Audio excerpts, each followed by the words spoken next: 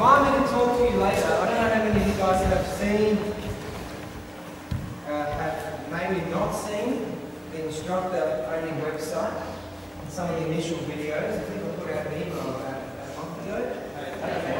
But remind me to talk about the importance of teaching white belts and maybe yellow belts to some degree basics in Dutch, but from at least orange belt onwards, don't spend half an hour in Dutch.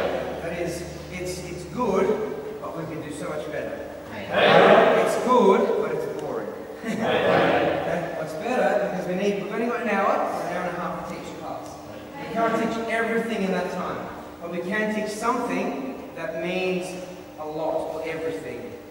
And it threads through. It's still learning technique. Makes sense? One thing I want to try and get out of our mindsets is we can only improve our technique during basics.